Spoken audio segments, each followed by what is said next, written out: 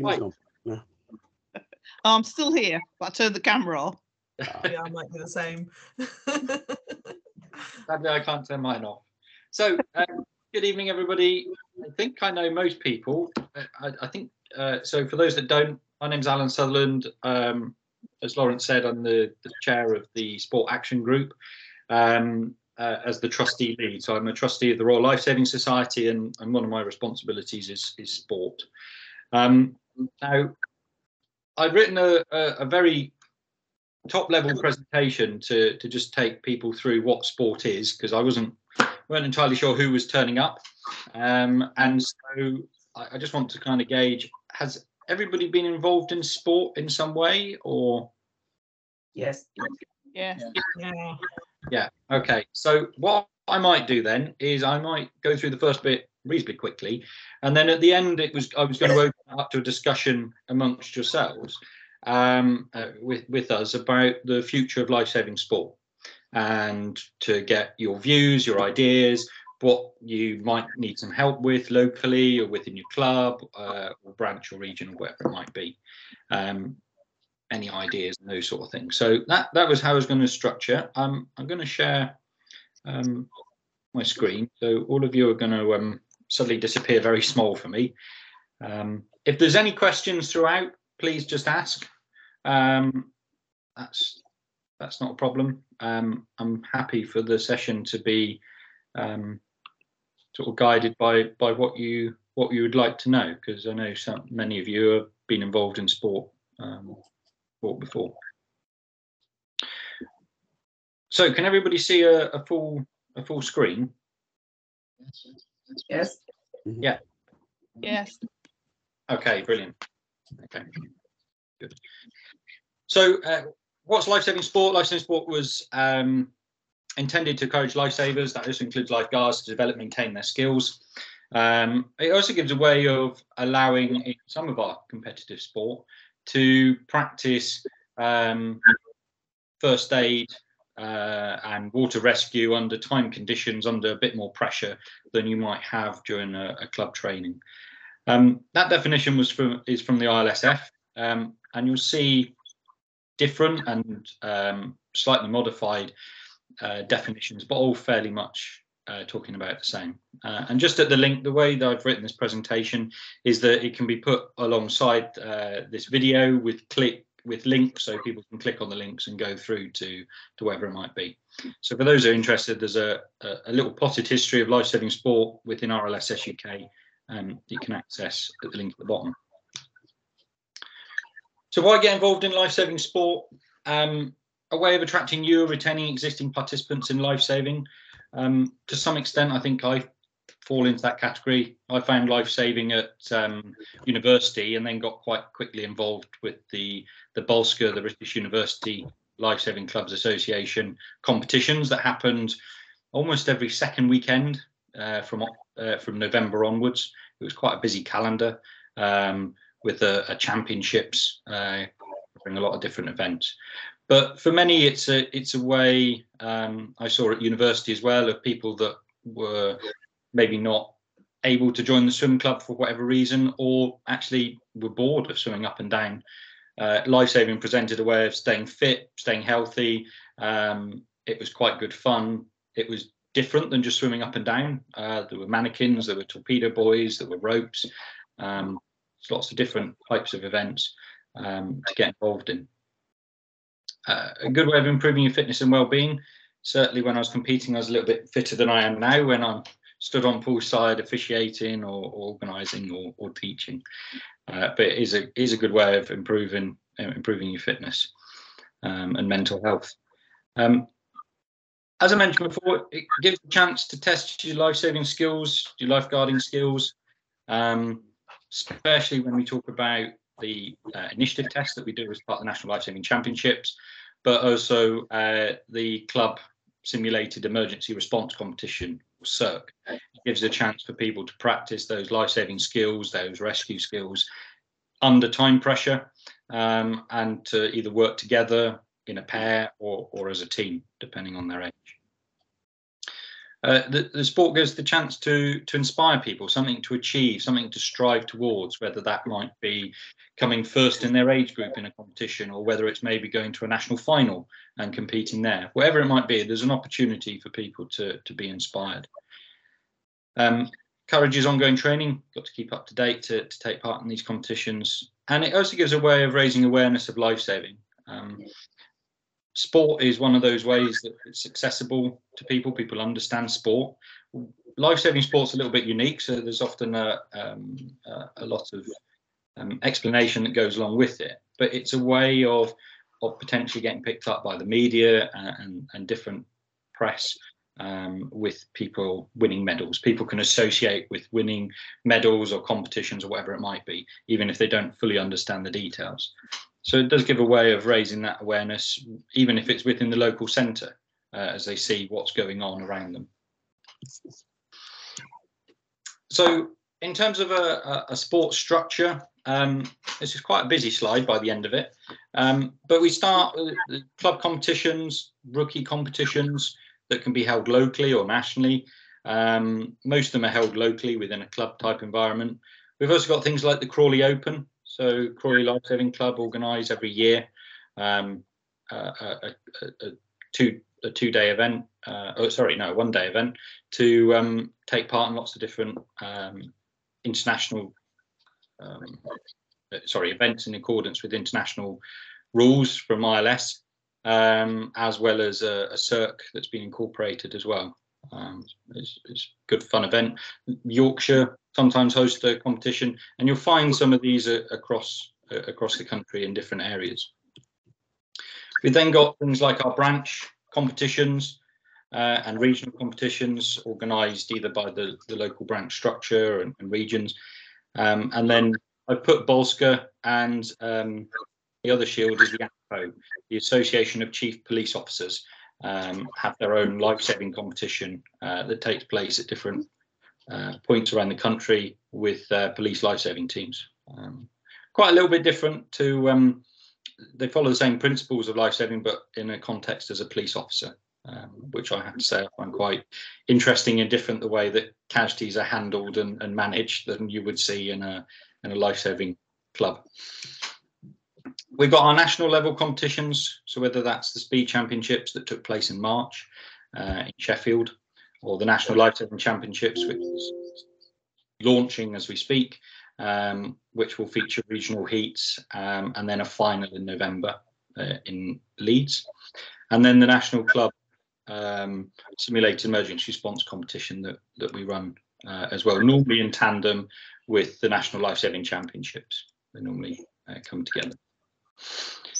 There's European level competitions sanctioned by ILS in Europe, and as well as things like the German Cup, which are organised more locally within different countries. Some are open to everybody, some are more invitational with clubs to club, and some can be open to national teams and squads, development squads and things like that. We also have the Commonwealth with its lifesaving championships. The next one are going to be in Canada next year. The last ones were in Leeds in 2019. And then we have our ILS, our sort of world sanctioned competitions with the World Lifesaving Championships that will take place in Italy this year. And then also the World Games, which are just coming up in the USA, where lifesaving is incorporated. And they tend to be open more to clubs and to national teams. The World Championships is different for this year because of COVID, and the competition has been downsized slightly. As mentioned, we've got National Lifesaving Championships, where we put competitors through 4 different elements, where we have a life support initiative, an aquatic initiative, a swim and tow, and then a line throw. And they progress. Competitors compete usually between July and September in regional heats, and those that reach the top of their category go through to the national final for their region. And there's more that will take place in November in Leeds, and there's a link at the bottom there for the latest information about that. And as I said, we're just launching that The communications will be going out shortly for 2022. We have the Speed Championships, where we follow the RLS rules. And so this involves lots of different events for those aged 12 and above. And that incorporates things like a mannequin carry, mannequin toes, line throw relays, and then also as well as team events, teams of 4, taking part in the water. But all of these are using life-saving skills that can be learned as part of the Survive and Save program or the Rookie Lifeguard program, about towing people, carrying people, so as in physical contact tow, rope throws, submerging under the water to pick up mannequins from the bottom. All of these things are all skills that we teach within Survive and Save and are put into the context of sport. And there's more information about the Speed Championships at the link at the bottom of the slide. We've got national rookie festivals, or just rookie festivals, and they're aimed, it says from 8 up to 14, but depending on what events you want to do, most of them are fun. Most of them are a fun event held in a competitive type environment. It's really up to the club or the organizer to pick sort of events they want to do. It's quite open, I would say, and tries to aim on the skills. So you could have people that are maybe younger than 8 competing in those. There's no need for big organizational structures to run these. These could be run as part of a club night, or inviting a couple of clubs together from your local area to take part, and get kids involved in life-saving and get them used to sort of competitions as part of their development, something for them to strive towards, to give them a focus, maybe for some, maybe to inspire them. And again, there's some more information on rookie festivals. There is a way to become a national rookie festival, and on the website it tells you what there's a selection of events that you can select from, with pre-prepared rule book, which are quite nice and simple, that can be sent out. So it helps to try and reduce the organisation required. Just wanted to show what competitions we had coming up. So we've got the World Games in the US that I mentioned. The North and West Yorkshire branch are running a Rookie Challenge Festival that they've opened up to everybody on the 17th of July. All the details are on the website, as well as a set of rules. So if you click on the link, it will take you through to the RSS website and all the details. We'll have our regional heats for the National Lifesaving Championships taking place between the 9th of July and the 2nd of October. The Crawley Open is at the end of October on the 29th and 30th. And then we'll have our National Lifesaving Final on the 5th of November. The World Championships taking place between September and October this year, and Commonwealths in Canada next year. At a national level, there tends to be mainly the National Lifesaving Championships and Speeds that are organised as our 2 main sets of competitions each year. But there are many other local competitions that go on. And I would really encourage that if you've got some competitions taking place, then let us know so we know what's going on around the country. If you need any help with it, any questions, then please say. There are different templates, rule books that can be used to help support you. So don't feel that you have to start from scratch if you're trying to come together to make a life-saving competition. And your branches will be supportive of you as well. They may hold equipment, they may be able to help with some funds, and those sort of things. So get in touch, use the branch grants process to help there. From what most of you said, you're already involved in some way in life-saving, but there are so many different roles, as you can see in the bullet points, for people to get part in.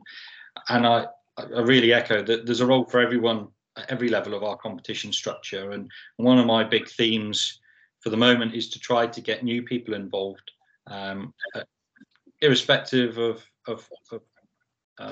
what they want to do, trying to encourage people to show that there's opportunities, if it's shadowing, being mentored, wherever it might be, that there is a place for people to get involved and to learn from others, so they maybe feel more confident. Maybe it's a couple of people clubbed together and organise a competition, and it seems less daunting than just being one person.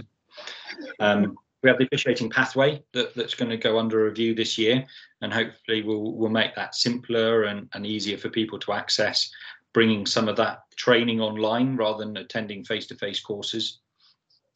We've already started that with the timekeepers course, which you can still do in person, or there is an online module that people can do at home for only a few pounds to get involved there. That's quite a good one for parents that maybe want something to do, but maybe want to feel a little bit more confident about how to use a stopwatch and when they take part in competitions.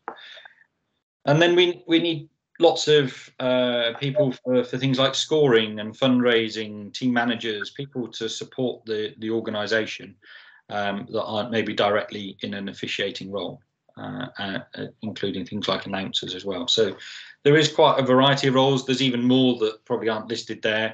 If people are interested in communications and those sort of things, using social media to try and highlight what we do. At Speeds this year, a lot of Speeds was streamed live through Facebook, which worked really well, especially for me when I was unable to attend with COVID, but I could still see what was going on and see the events and the great work of the team and the competitors that were taking part. So actually it's opening up new ways of people to see what we do within our life-saving sport.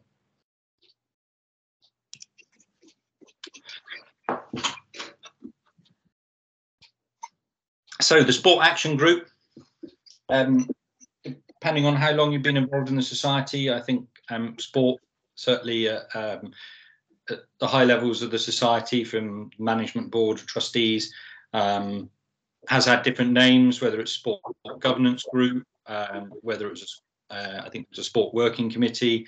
It's come under different names. It was reformed at the start of last year as the Sport Action Group, to try and reinvigorate and develop life-saving sport within the UK and Ireland. So the trustees set the strategy, and it's the group I'm leading.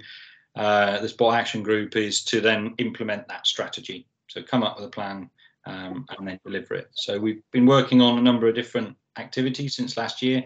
The Life-Saving Challenge in Leeds was one of those, as well as Speeds in March of this year.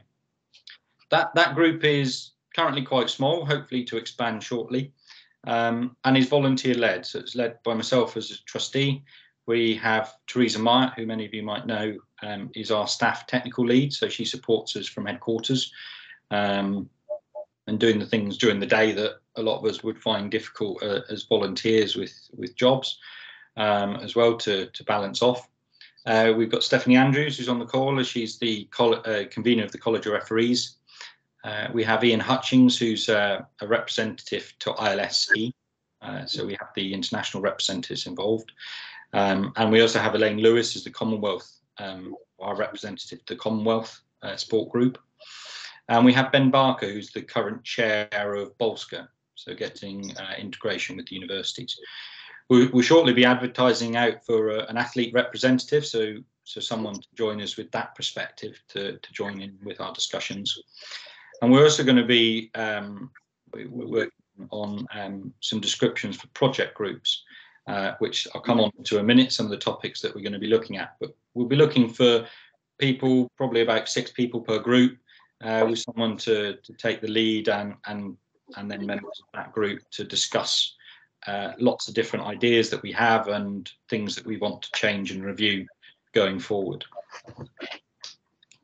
And to fit on with that, some of the projects that we're working on. So many of you know that Survive and Save is undergoing a refresh and a review. As part of that, the Sport Awards will be coming away from Survive and Save, and so we will start working on the development of a brand new set of awards dedicated to sport that will fit in with whatever structure we feel is needed. It doesn't have to fit the bronze, silver, gold type of structure that we've had for the last few years, and that might open up some new opportunities for us. We've also started working on a sport coaching award. So one of the things that's been mentioned over the years is we've got no way, we try and teach people sport using the resources that we have. It would be good if there was something dedicated to it. So we are working with some very experienced coaches in the UK to develop that coaching award. And the view is that that will be available later in the year. And then we'll also set up some events to help people to come along and actually be able to coach from that award under the mentorship of coaches that have helped to write it and other coaches throughout the UK and Ireland. So really sort of on the job training and seeing that theory and what's discussed and online or in person in practice. The college referees will be looking at updating the officiating pathway and the awards that are associated with that, with the aim of trying to simplify it, also making use of online learning, which has been a big push since COVID. We're also going to be setting up a project group to review the National Lifesaving Championships. Is it still fit for purpose? Do we want different events? Do we need to modernise in some way in order to make the competition more accessible to all? So that will be quite an interesting one of a group of people, with the view being that from next year we can implement a revised championships. Something that's also been mentioned to me, and I've heard many times, is a Home Nations competition. So we were going to set up a small working group to look into, okay, how are we going to run a Home Nations competition? What do we need to do? What do we need to set up? What are the barriers to it? How much do we think it's going to cost? How could we make it run? And all of those sort of questions. So quite a wide range investigate, with the view being that we can take a decision before the end of the year whether that's something we want to pursue into 23, 24 to run, because clearly there'll be some organisation required to get us to that point, and consultation with the Home Nations. We'll also be looking at competition organisation. We want to try and encourage more people to set up competitions at all levels, and it doesn't have to be difficult and it doesn't have to be complicated. So we want to try and make sure that we've got all the right materials that people might want, people might need, to try and make that transition a bit easier, and to show how easy it really can be. A lot of it I find has been templates. Once you've run one competition or so, actually you start to get into the swing of what you need to do. And then we're also going to look to run officiating courses, courses for team managers, who we often use to support clubs or for regions at the National Lifesaving Championships, as well as competition organisation, whether they're courses, workshops, whether that's in person, online, to be decided. But our intention is to try and run those courses to try and support more people feeling confident to get involved in lifesaving sport at whatever level they want to do so. So where can I find more information? You may have noticed on the RLSS website, it's had a little bit of a revamp recently, and one of those things is we've ended up with lots of what are called mini sites, and one of those mini sites is Lifesaving Sport. So when you click on it, actually everything to do with sport is nice and available and clear to you. You don't have to keep going back to different pages. It's all there. And there's a bit of information about all the different championships, how to get involved, bits about officiating, upcoming events, upcoming opportunities. So do look there. It's really good. We're going through the process of updating and adding to it. So if there's something that you see, you think, oh, actually, I keep asking this question, or it'd be good to have this information, let us know. Drop an email to competitions@rlss.org.uk and we'll get something added to the website if we think that's a good idea, and we can pull the information together. The other way is to look at Facebook and Twitter. Often announcements are made in those ways. There's groups for the college for officials on Facebook for the college of referees. There's also different lifesaving sport groups in the UK and abroad. So use those to get involved. Right. So that's where we've come to the end of this presentation. I feel like I've sped through it. Hopefully it wasn't too fast. Does anybody have any questions, any comments, anything you want to ask? Coming ahead, Alan.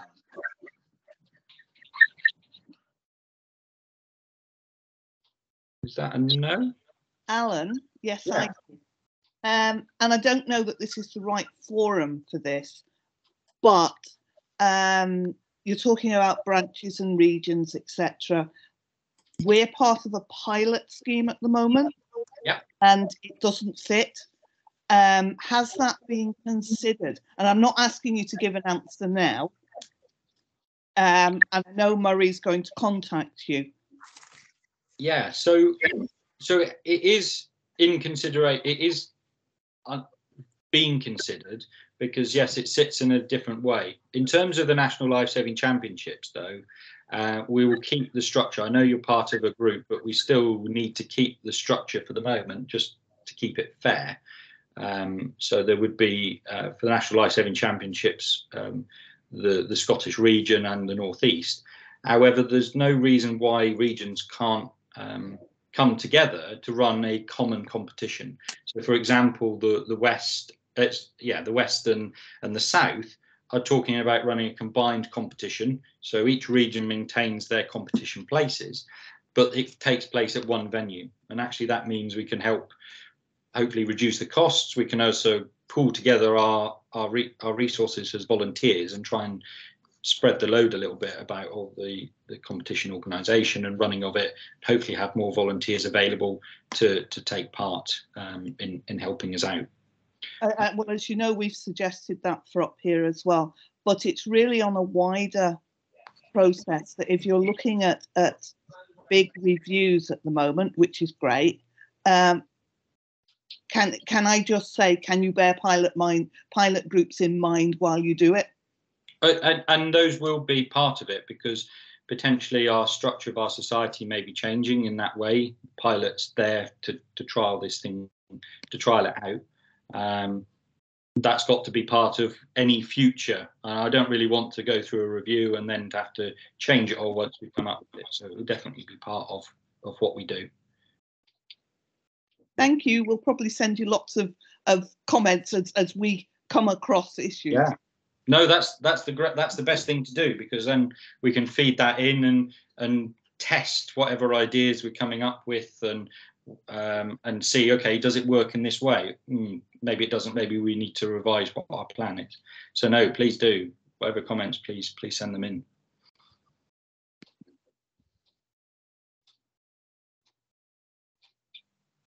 Okay. Alan, you have got some questions coming up, but you probably can't see them, so you might want to take the screen down. So yeah. Okay, let me. Karen's got a question. Yeah, and Verity. And Verity, yeah. Right, sorry. Let me stop presenting, and then I can maybe see everybody. So, all of you were in a tiny little box at the bottom of the screen, and I couldn't see anything. So sorry. I don't know whose hand went up first. So Karen, you're the first person I can see. So yeah, it doesn't really matter.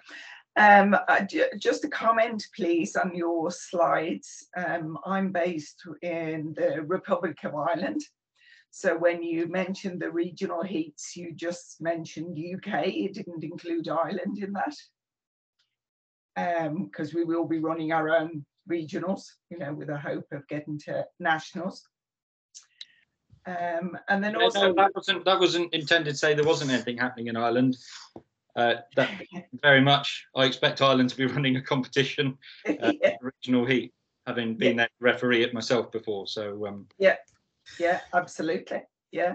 And then also just for your own interest, like we, our own club are planning, which is Poseidon Lifesaving Club, are planning to host our own open water competition around September time. We were just discussing it last night. We've done it for the last couple of years. We've actually revamped the Mountbatten competition. So just, that's something else that I don't know, whether many open water, as in sea competitions, go ahead in the UK. I don't know. Looks like John's. Are you still muted, John? Is it there? No, yeah. That's me. Yeah, Can you hear me? John. Can you hear me now? Yes. Yeah. Oh, God, brilliant. No, Southeast region, yes, we have annually for decades held an open water one in the seas. We have had it in inland waters in the past, in the 70s. but the last couple of years we haven't because of COVID. Yeah. Look at hopefully this year. I do have a regional meeting coming up in June, and hopefully make arrangements for July, August time. Brilliant. Okay. Well, if you want, if the competition you want to open out at all, Karen, as a club, we're more than happy to host the information online and spread that through the website and through the different club newsletters and those sort of things. Make people aware of it. If Yeah, that's something. yeah, that'd be great. Yeah. Just have the details of the competitions. Because Alan and I kept on saying we would take our Lifesaving Club over to Ireland at some point, because we've actually got some really nice members at the moment. So that was the kind of thing we'd be looking for if we went over. So that'd be good. Brilliant. Okay. I'm very Can I pleased. just ask one more thing, just out of interest? The World Championships, is that only open to teams or is it open to individuals? You tend to enter as part of a team, but you tend to enter as part of a team. However, for clubs this year, that's been cancelled, the club element. So it's open to masters and national teams this year. Hopefully, in 2 years' time, it'll all go back to normal again. But it's just with COVID and the developing situation, they've had to cancel the club element of it just to manage numbers. Yeah. Hopefully, I think it's Australia in 2 years' time. So, yeah. It's where, sorry? Australia. Oh, right. Okay. On the Gold Coast. Wow. Thank you. So, Verity, I think your hand was the next one that went up. Let me just take it down so I don't leave a legacy hand. Yeah, so first of all, just apologies for signing on late because my thing had gone into spam. I couldn't find it, which is why I wasn't there right from the beginning. But yeah, so basically, oh, I'm there's a feedback. How's that? I can't hear myself. So basically, I'm quite a new instructor. I've just done fairly recently done my rookies and then did the Survive and Save when we did the courses that have been running recently over the last few months.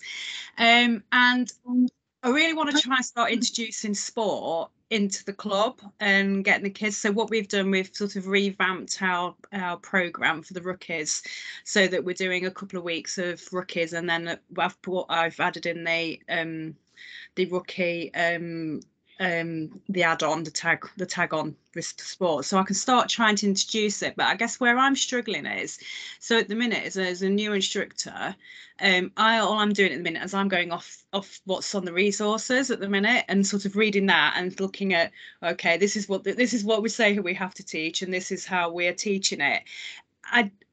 And from that, looking at preparing the kids for sport, preparing them for competition, I'm as somebody who wants to try and introduce it into the club, I'm quite lost at the minute of where to find that information. So what are the races? What does that incorporate? What do we need to be aiming for? How do we actually enter that? And I think that's the bit that I'm really struggling with. So I guess it's what I'm asking is there a, and I know you've mentioned some of the websites and things, but is there a link that sort of helps that? Or I know you were talking about the coaching side of it, or how do we access that to know that we're teaching the right things essentially? I would say certainly at the moment the website contains the rules for the different championships as well as information about, if you go into it sounds like, how old are the kids? Are they rookie, did you say? So we've our club we've basically got 8 to 16, 17-year-olds. So we do Survive and Save as well. So we're trying to introduce more of the sport into the Survive and Save as well. And our other coach is more experienced in this, but we've never taken the kids or prepared them or got them to the point where they're competition ready or anything like that. So it's just that, I guess it's how do we do that? And okay, so the website also has some different like rookie events or ideas for it, because rookie competitions tend to be more varied. And so it really is depending if you're going for, like, say, the competition that's going to happen in Leeds, they have their own set of events. If you went to another competition, it might be slightly different, but they tend to produce a brief set of rules of what to do. Okay. Certainly for the National Lifesaving Championships and Speeds, there are videos of the events that you can see online. You just need to compare those with the rules, because some of the videos haven't kept up to date with rule changes. Okay. It's always worth just checking. So I did go on this year and looked at the speeds and went on YouTube and watched some of them. So yeah. So no, that would be the latest. That would be the latest of what you can see. But at the moment, the coaching award isn't available yet. It's still under development. So that's still a number of months away. A lot of it we're doing sort of people that are close by. We can put you in touch maybe with a club. We had a club that turned up at Leeds last year that had travelled for about an hour and a half to come and see what lifesaving sport's all about, and we set those up then with a local club, and actually they fostered a good little relationship between them of sharing information. Instructors have gone both ways to see how lifesaving sports coach, but also go over and do some coaching and support those instructors. So at the moment, it's very much supporting each other in that respect. And that can also be done online. I suppose we can talk through things, but it's easier when it's in person. And with everything opening up a little bit more, it's easier to do so. Yeah, I'm fairly close to Retford, so I know. Because I did a course at Retford, so Pete did say I could go up and watch and have a look. He's always at Retford. They've got a very active club, very sporty. They seem to do something sporty every couple of weeks from what I see on Facebook of all the pictures and stuff. But I mean, so we can make an introduction if you need to, or that's probably going to be the quickest way to see what goes on, because this is part of developing those resources and making it easier for people to introduce. And then when it comes to the competitions, like the championships, what we can do is we started trying to offer out sort of help sessions, because we found actually if it's the first time you're ever entering speeds, it's quite daunting. You've got to go to one bit to do the payment, you've got to go to another bit to enter your team in a particular way in the entry system, input the data and so on. So we've actually started trying to put together like webinars or sessions just to take people through it and show this is what you need to do, this is how you go about doing it, and we're guiding people through step by step at the moment. So as I say, don't feel that there isn't any help. We can certainly provide some help. Okay, so basically it's just go onto the websites, have a look at it, and then see if I can, because I did my course up in Retford with Pete, so I've got his email, so I can get back in contact with him, and then take it from there. Yeah, definitely. And if you've got questions, then email Teresa at the competitions one, and we can pass it on to the right person, or phone you up, or get in touch in some way and help offer. I've got a cupboard behind me that's got lots of different bits over the years. People have put DVDs together. People have put instructions on how to build obstacles to swim under. There's loads of different bits I've got that probably need to try and put online somewhere. That can help. My first challenge was to get some new bungs for the tango mess. But I've met that challenge. I've done that. Yeah. It was like I've labelled every single one. They've been counted in and counted out. But yeah, no, that's helpful. Thank you. No problem. Liz, your hand's up. Yeah, my question was sort of like what carries on really from Verity, and that is, what can we do to get new clubs actually participating in lifesaving competition? And at the other end, how can we support sort of like developing athletes, when they haven't got the opportunity to do things through the club? Back in the old days, John and I used to do some coaching for a South Development Squad, and that was really good for me because I learned about how to do competition lifesaving from a real expert. We've lost all of that now, and it's quite noticeable at the speed championships that the limited number of clubs that take part in that event. So those are my sort of like areas of concern, or wish support for. And that's where some of the reviews are trying to understand what the barriers are to entry and what we can do to break those barriers down to make it more accessible.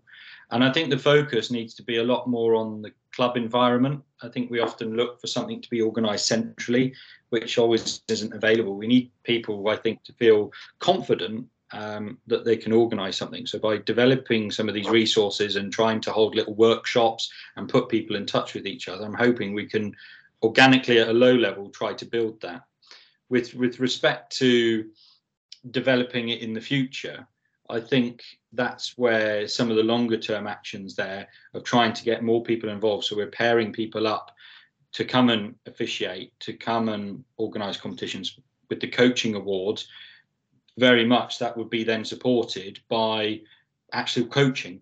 You'll have coaches with the experience of the John Stainers and those, hopefully Gary Lee and people like that have all that experience and come and coach alongside them and get some help, get some tips, and learn from them, as well as supported by the coaching award. So the idea behind a lot of these things is to not just run a workshop and go, here we go, you've done a workshop, you've got a tick in the box, off you go, is to then run a follow-up event. So we're looking at doing an officiating course, hopefully with the lead up to our national competitions. So we're supporting that. Okay, come and learn about officiating, then actually day put it in practice, start having a go, start learning from those really experienced officials that we have around poolside.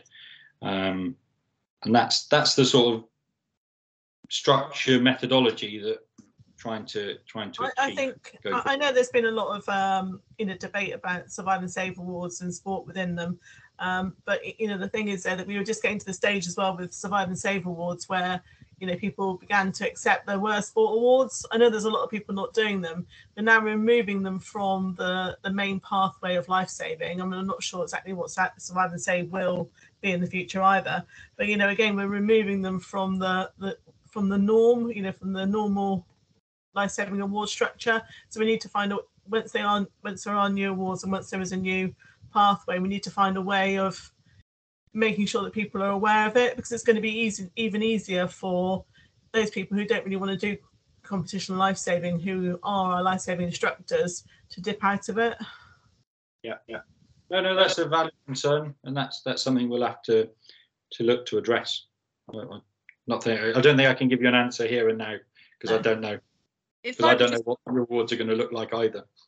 If I could just come back to Liz with saying, actually, how do we encourage, new clubs to actually be involved in sport? I absolutely agree. It's about having that support and having that budget to show how to actually do it. Because speaking to some other clubs who were also on the course, I said, do you do sport? And they just went, no, it's very much I don't know quite what it is, and I don't know quite how to do it, and I don't know what to do, and I don't want to teach the kids anything wrong. And therefore it's actually easier not to do it. But actually for the kids it's great, because it changes it for them. And there's also people who don't want to teach it. So there are people in the past. So I know people who've competed, who run a life-saving club, who then don't promote competition sport. So I mean, I wouldn't know about that. So no, I know. It's the same. I mean, there's a person in Somerset, like Vernon, he just won't do competition sport really in the life-saving club. And so the kids just lose out. But we're removing at the moment we've got sport in the norm, it's seen as part of the award structure, and as soon as we remove it from the award structure, there's a danger again of losing any kudos you've given it over the last few years. Alan, I think it's great what you're saying about teaming up coaches to drive forward sport. And I'm going to throw the spanner in the works and say, when you're setting this up, can you think creatively and outside the box?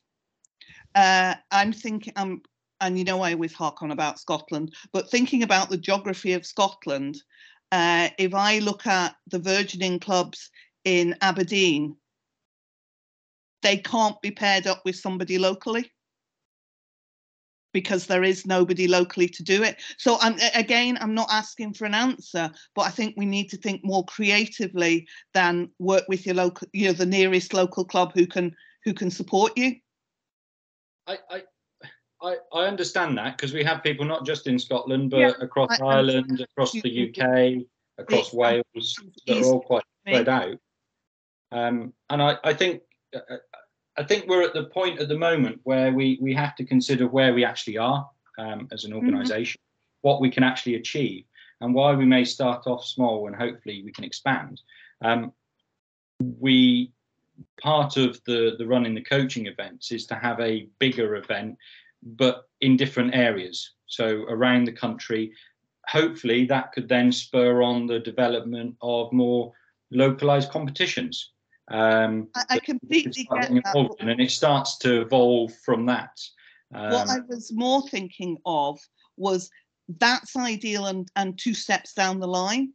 When we're at step 1, is it possible to team up coaches and do it via Teams, do it via Zoom or anything else? But I think that needs to go right in at the ground levels, so that everybody has the same opportunity. And I picked Scotland as an example, but I could have picked Ireland or anywhere else. It's great where there are clubs in close proximity together, where the physical going between clubs is great, but there's many areas where that's not possible. And I think at this point, we need to be a little bit creative to make sure they're not left behind.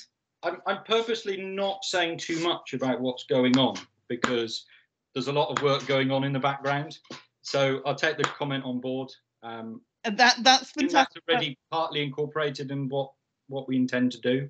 But that's absolutely fantastic, and that's all I wanted you to say to me. Yeah, I can't share everything, because clearly things are changing and developing in different ways. So I don't want to profess something and then find it's all completely changed. So I just find that I'm taken on board. If you don't say something now, I would hate it to be thought about in a year's time. I'd rather it was thought about now. Yeah, no problem. John, I think you've had your hand up for a little bit. You're still muted though.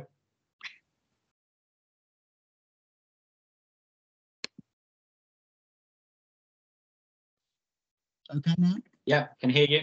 Good. Sorry about that. Yes, I've had my hand up for a while. It's a question really for Verity. I've been Sussex decades, and rookie competitions I've held since rookie started. Verity, if I could you can let me have your email address, I could send you some samples of programs I've had which have the brief rules in it. Yeah, that would, and yeah. What I've done with their youngsters, we've always started in the water from either end.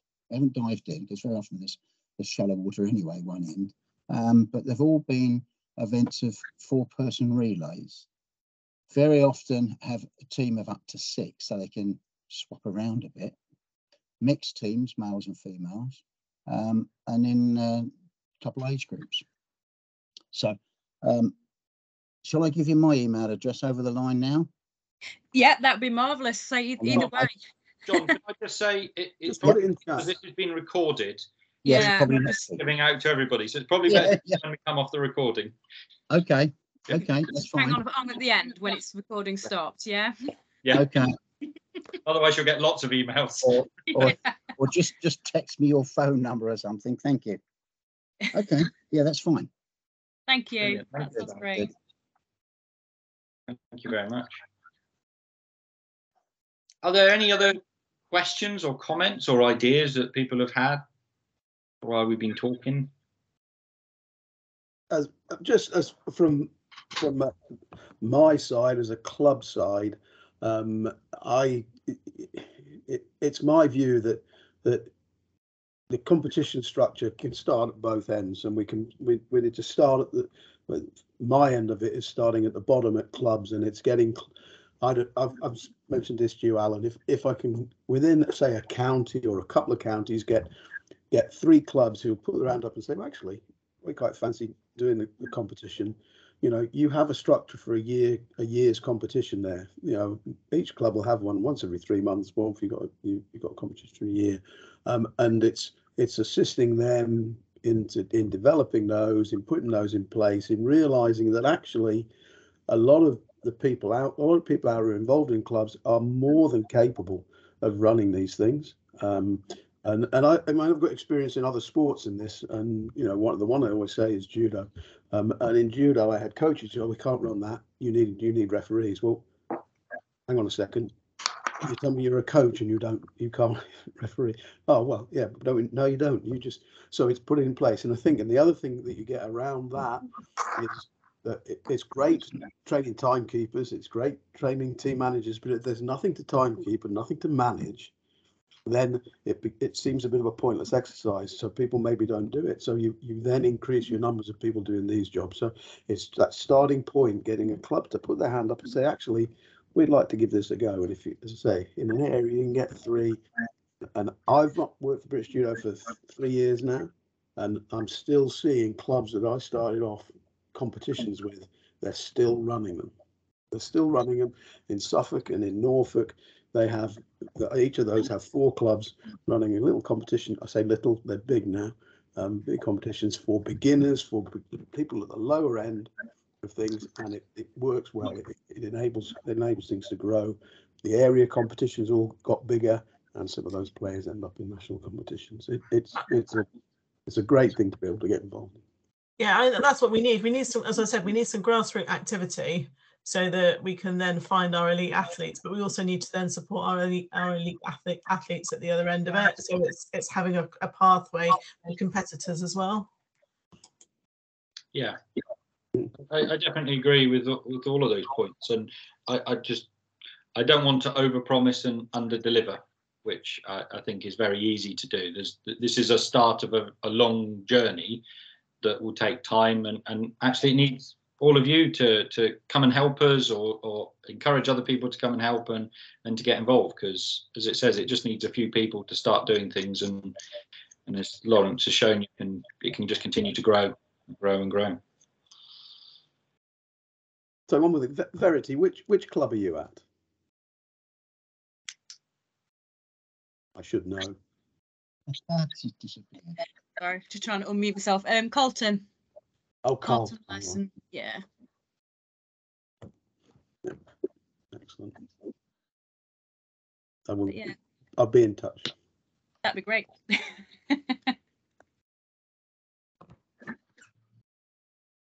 Brilliant. Well, the only other slide I had was to ask questions about what your thoughts were about the future of lifesaving and lifesaving sport in the UK and Ireland, and what support you might want and those sort of things. But I'm not going to flash it up because we've sort of been having that conversation. I'm just conscious that I think we said this was going to end at 7:30, so we've got 2 minutes left, so there's time for a quick question. If not, or if you don't want to share in this forum, then feel free to get in touch with competitions at rlss.org.uk, or get in touch with me directly via Facebook, or email, or get in touch with Lawrence. They can all get in touch with me. My society email is alan.sutherland@rlss.org.uk. So please get in touch wherever your thoughts are, or just if you want to arrange a phone call, I can phone you back. We can have a conversation one evening.